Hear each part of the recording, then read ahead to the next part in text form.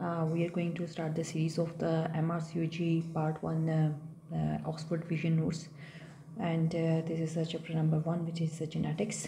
And let's start. We are going to cover the whole book, so you can find the rest of the videos in the playlist. So before starting the chapter, you need to know few important, you can say, the terms.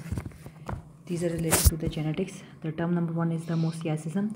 Mosaicism, it arises from an error in the mitosis. For example, it is the gonadal mosaicism. Then the next is the malformation. Malformation is the inherited abnormality. Disruption, it relates to the external pressure on the fetus, and deformation, it results because of the external teratogens. Dysplasia, it is resulting from the abnormal tissue development. And syndrome, it is a collection of abnormalities whose pathogenesis is linked, for example, the Down syndromes and the chromosomal abnormalities. The next is the sequence. Sequence is a single defect. They can have a cascading effect on other defects. For example, the Potter sequence, it resulting from the oligohydramnios.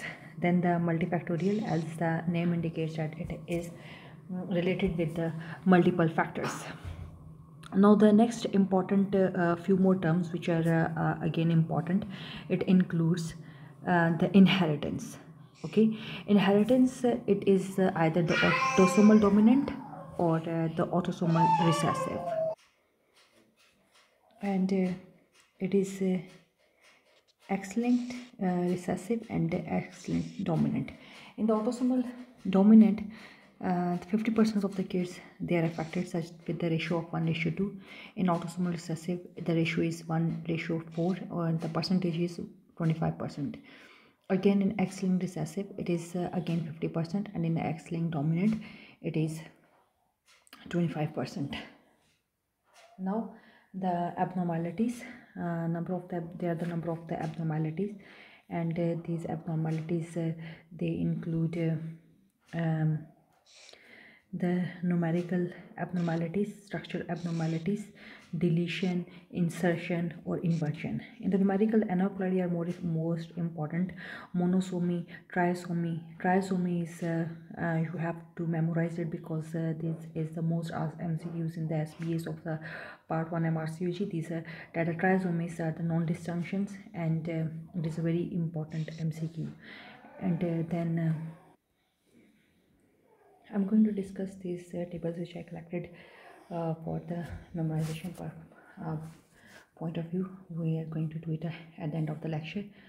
Now, the most important autosomal dominant disorders, I have memorized it with a formula which is very powerful dominant humans, and it includes the von Willebrand disease, von Hippel-Leiden, pseudo hypoparathyroidism, D for dystrophia myotonica, and O for osteogenesis imperfecta and Osler's Weber's and Rares, and the Marfan syndromes, and the intermittent porphyria, neurofibromatosis, the achondroplasia, adult polycystic disease, and the Noonan syndromes, and tuberous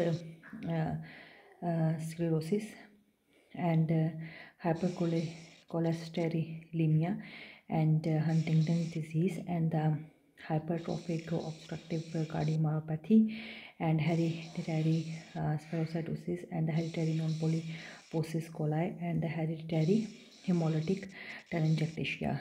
In the humans, they are 1, 2, 3, 4, 5, and 6s. So you can write here that these are the very powerful dominant humans, 6. Okay, and now the next thing is the autosomal recessive, and you can see that mostly these are the metabolic disorders, and every metabolic disorders, not every but most of the metabolic disorders, they are autosomal recessive. And previously we have seen that autosomal recessive has chances of 25% kids can be affected in every pregnancy. So they include the L urea, alpha-1 antitrypsin deficiency, ataxia, telangiectasia, beta thalassemia, and congenital adrenal hyperplasia. Beta thalassemia and congenital adrenal hyperplasia and cystic fibrosis, they are very important for the exam point of view. You should memorize them as they are the autosomal recessive. Then the Duane-Johnson syndromes, Fanconi anemia, galactosemia, glycogen storage syndromes, and the hemocystic urea and the hemochromatosis, and oculocutaneous albinisms and sickle cell anemia. Sickle cell anemia is also very important. Again, this is a table. We are going to discuss them at the end of the chapter. So now let's start our chapter, and here this is our chapter. Let's start our chapter. So here is first they have discussed the molecular biology, and the most important part of the molecular biology, they are the nucleotides. Nucleotides, they are made up of a sugar molecule, a nitrogenous base, and a phosphate group. And next is the first part of the nucleotide is the sugar molecule. So what is the sugar molecule in the nucleotide? And these are composed of the 5 carbon atoms in a circular structures form a pentose ring. Here this is a pentose ring, and it is made of a carbon sugar. Okay, and they are forming a pentose ring, and it contains the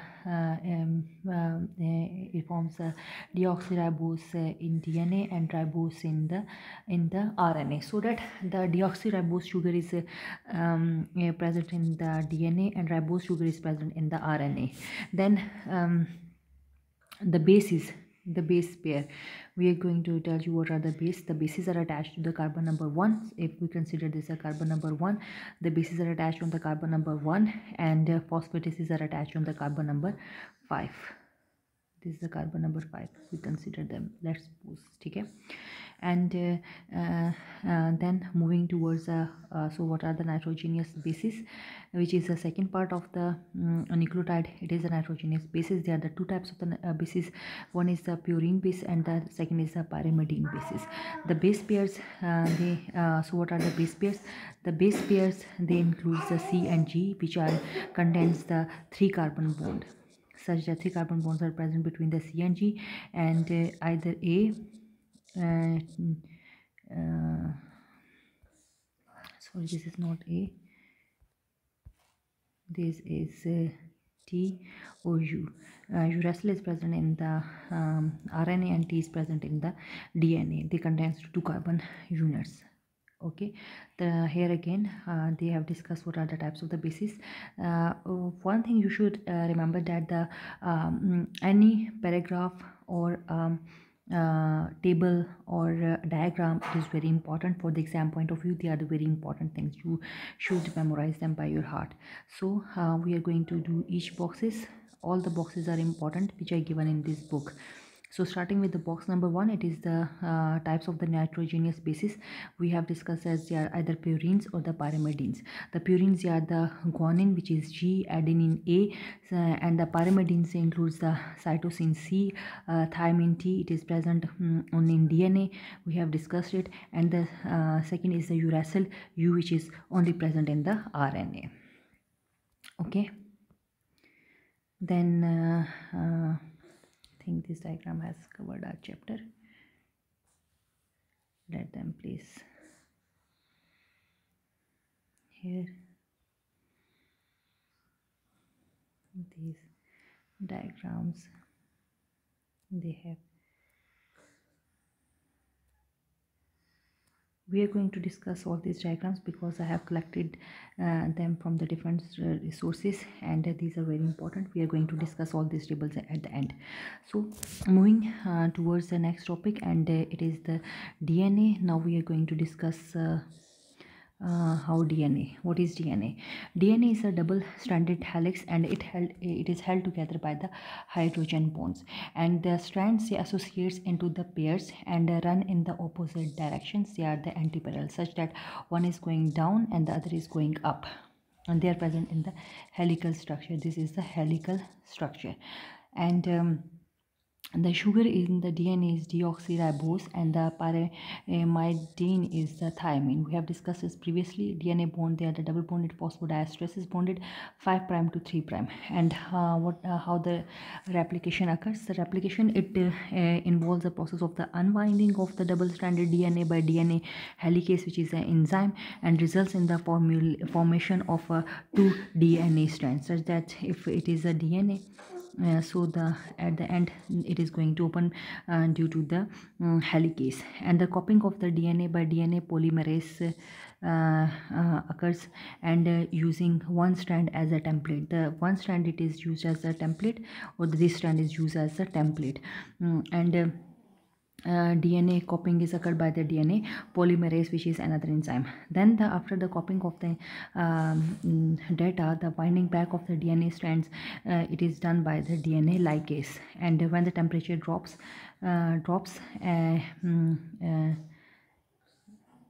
annealing occurs. We are going to discuss it later. Now, what is the RNA? RNA is basically of the three types, which is the mRNA. It is involved in the transcription. The RNA, rRNA, it is a ribosomal, and the tRNA, and it involves in the translation. Then the sugar is a ribose, and the pyrimidine is the uracil. We have discussed it previously. Now, what are the codons? Codons, it is basically, it is another important part of the molecular biology. It is a genetic code, and it is made up of the RNA. It consists of the 3 sequential nucleotides, and it is degenerate, such that the more than one codon can specify the same amino acid, but no codon specifies more than one amino acids.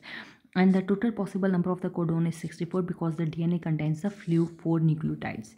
Now, the whole DNA is made up of the 4 nucleotides. We have discussed it previously. Now, the next one is a gene. Genes, they are a stretch of the nucleotides that code for a polypeptide, and it determines the amino acid sequence and therefore the functions of a protein, and they represents an inherent unit of the information. They are made up of the 2 regions. One is the exons, which is the coding area. They code for the protein that the gene encodes, and the exon sequence is highly conserved between the individuals.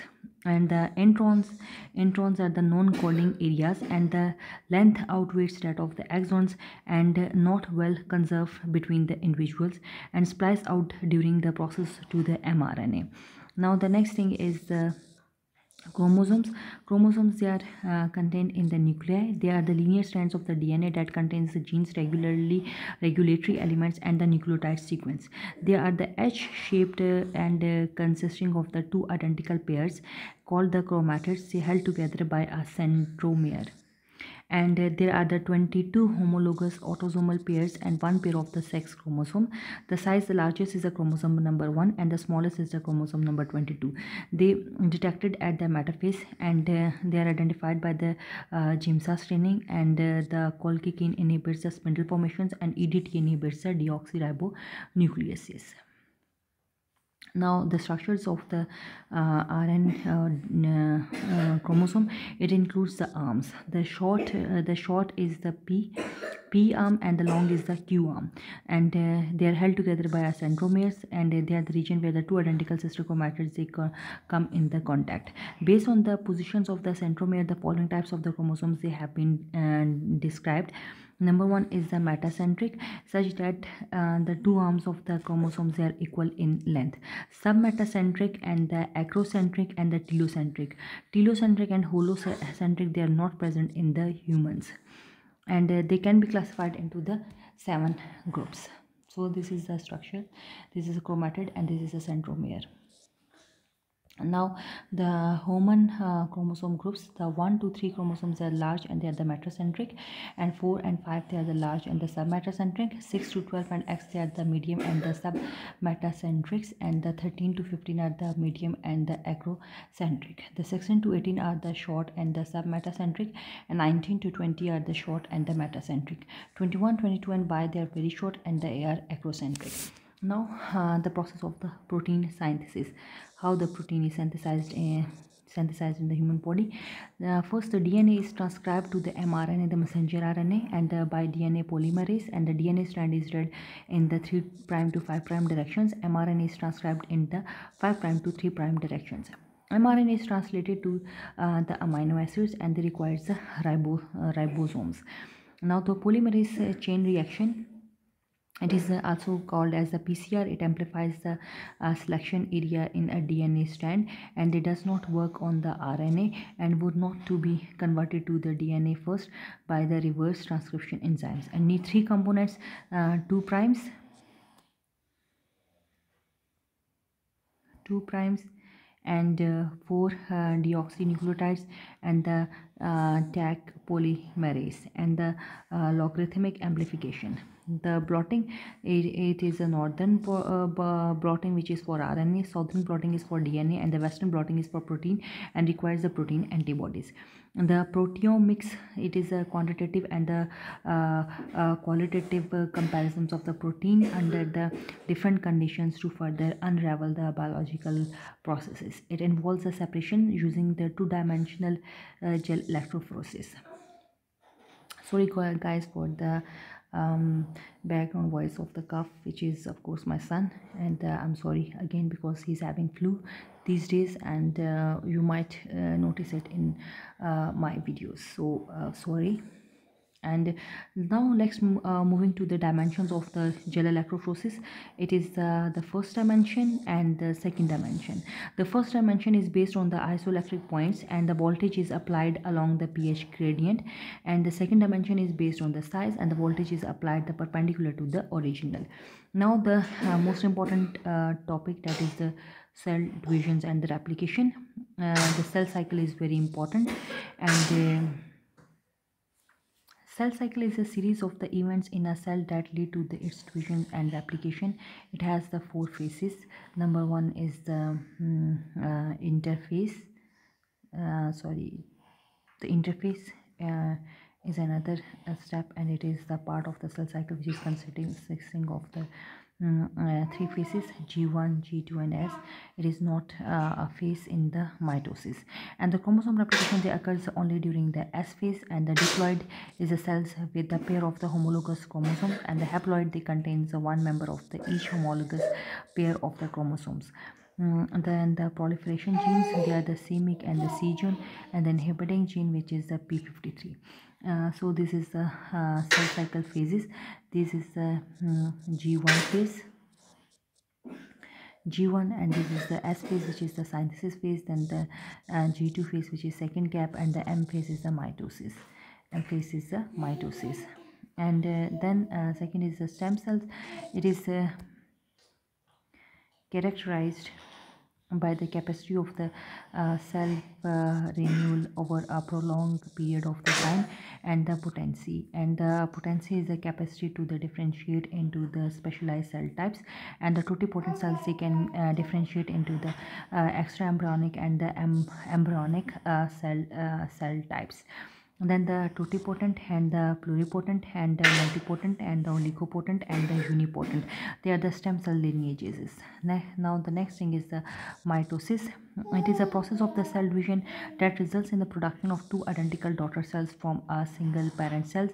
It involves the nuclear divisions and the cytokinesis, and it occurs exclusively in the eukaryotic cell, and it is consists of the 4 stages. The stages includes the prophase, metaphase, anaphase and telophase.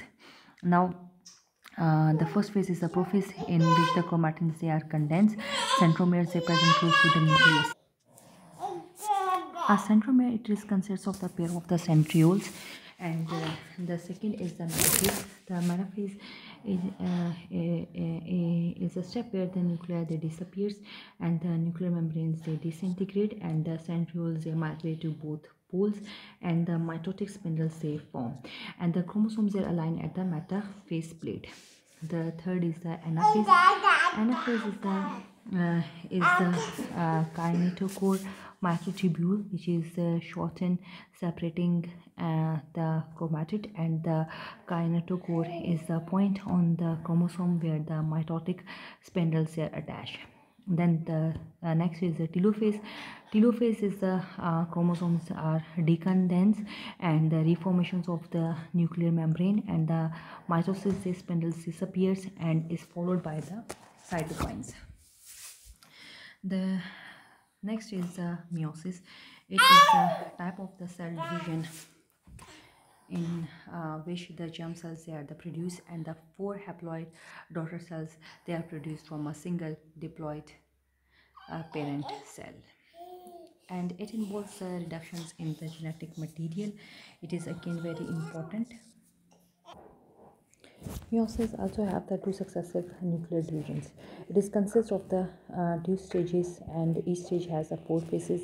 The meiosis 1, which separates the homologous chromosomes producing the 2 haploid cells, and the meiosis 2, it is similar to the mitosis. The meiosis 1 is the reductions region consisting of the 4 phases. It has again the prophase 1, the metaphase 1, the anaphase 1, and telophase 1. And now the stages of the meiosis 1, it includes the prophase 1, which involves the pairing of the homologous chromosomes. The paired homologous chromosomes, they are called the bivalent, and the crossing over of the chromatid over the chiasmata, and the migrations of the centrosomes to both the poles of the cells, and 3 phases.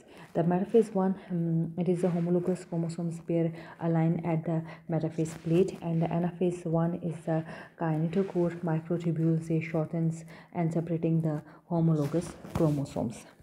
Then what are the stages of the prophase 1? And they includes the leptosine, the zynotine, pachytene. In the zynotine, the pairing of the homologous chromosomes they occurs. Pachytene, the chromosomal crossover they occurs in this stage. Then the diplotin and the dikinesis and the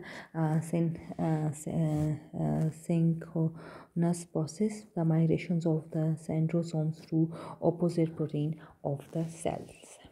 Now, the genetic transfer is based on the Mendelian inheritance, such that it is derived by the George Mendel, and the Mendel law has the 2 principles.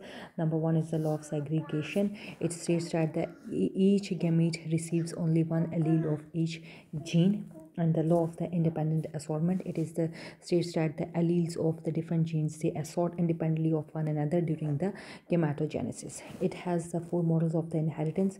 We have previously discussed. It is the autosomal dominant, and then the autosomal recessive, and linked dominant, and X-linked recessive, and there is also a mitochondrial as well.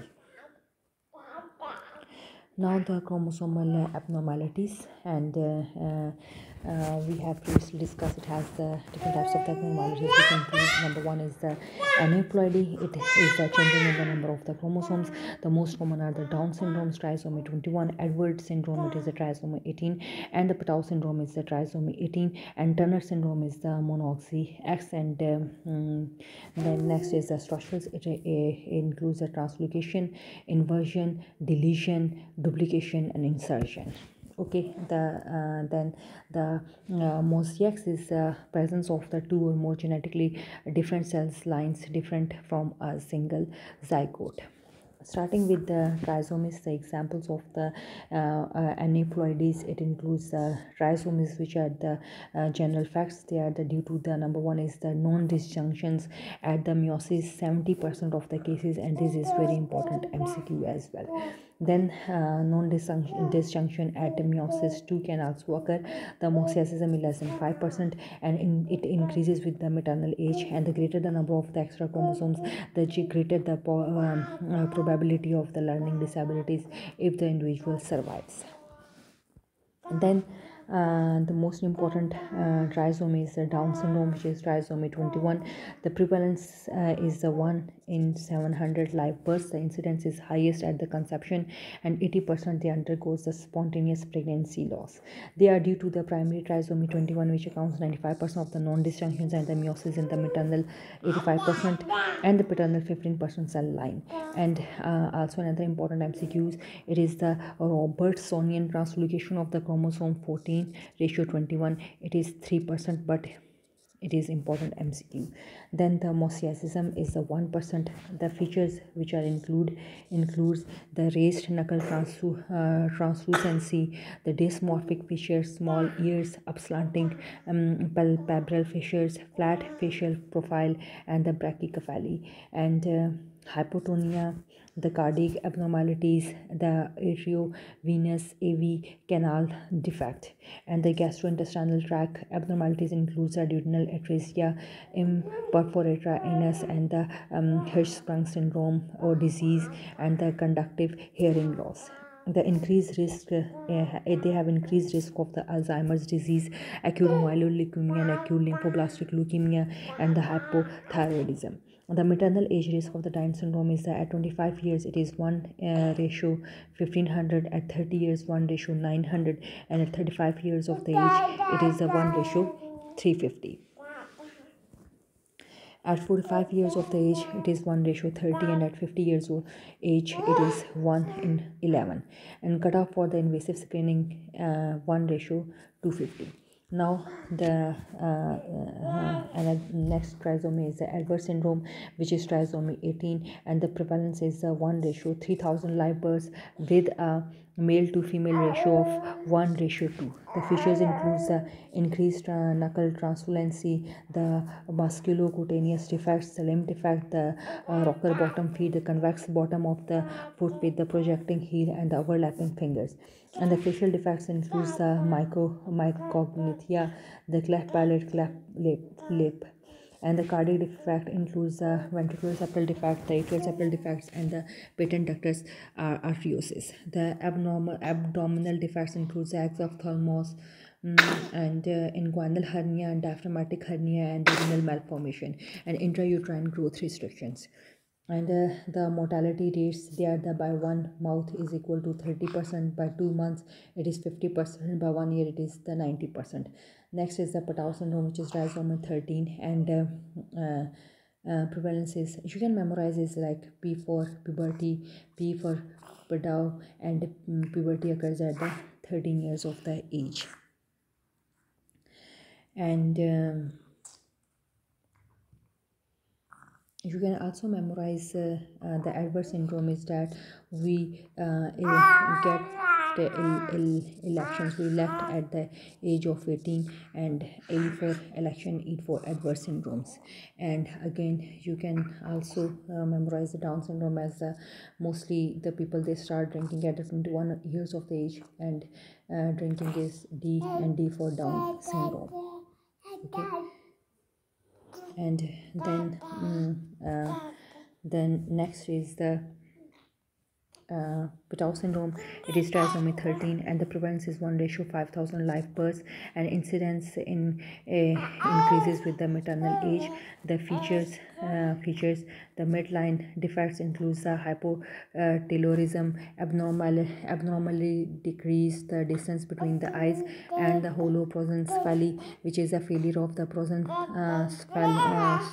capillon to develop into two hemisphere, the cleft lip, the cleft palate, and the scab defect, and the post-axial polydactyly, the congenital heart defects, and the renal abnormalities, and the omphalocele, intrauterine fetal growth restrictions, and mortality rate is almost 100% by the 1 month of the age. Sex syndromes, chromosomes, aneuploidies, the incidence in the male is 1 ratio 400, and it includes the Klinefelter syndrome, which is 47XXY, and Turner syndrome, which is 45X0. The Lyon's hypothesis is the bar body. It is inactivated X chromosome, and present if more than 2 X chromosomes in a cell. Inactivation of 1 X chromosomes occurs in the female at the 15 to 16 days gestations. The Turner syndromes, the monosomy 45X0. The prevalence is 1 ratio 2500 female live birth. The features include the raised knuckle transfluency, the cystic hygroma, and the lymphedema, and the neck webbing, and the short stretchers, and the wide carrying angle of the AD arm, and the shield shaped chest with the widely spaced nipples, and the coaction of the aorta, and the gonadal dysgenesis, and the renal abnormalities including the horseshoe kidney, and the intellectually normal, and risk of the gonadoblastoma. the Klinefelter syndromes, it is the 47XXY. The incidence is 1:1000 live births. The features are the tall, small testes with the hypogonadotrophic hypogonadism and the infertility. Examples of the structural chromosomes abnormalities includes the translocation. It is the exchange of the two segments of the chromosome between non-homologous chromosomes. The two types, the balanced and even exchange of the material with no excess or loss of the genetic material. The unbalanced, unequal exchange of the genetic material resulting in the extra or the missing genes. And the Robertsonian translocation, the results from the fusion of a long arm of two acrocentric chromosomes. Examples of the structural chromosomal abnormalities. Number one is the translocation, and it is the exchange of the two segments of the chromosomes between the non-homologous chromosomes, and they are the two types, the balance and an even exchange of the material with no excess or the loss of the genetic material. Unbalanced are the unequal exchange of the genetic material resulting in the extra or the missing gene. And the Robertsonian translocation, the results from the fusion of a long arm of the two acrocentric chromosomes. Next is the deletion. The examples of the syndromes due to the structural chromosomal abnormalities, they are caused by the deletions. They include the velocardiofacial DGeorge 22q11, immune deficiency, parathyroid dysfunction causing the hypocalcemia, autism, congenital heart diseases.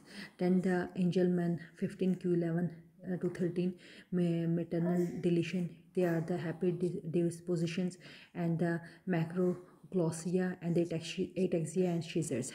The Prader-Willi 15q11 to 13 paternal deletion includes obese, hypogonadisms, and the hypotonia. We are going to cover the genetic disorders in our next part of the video, and till that time, take care. Bye bye.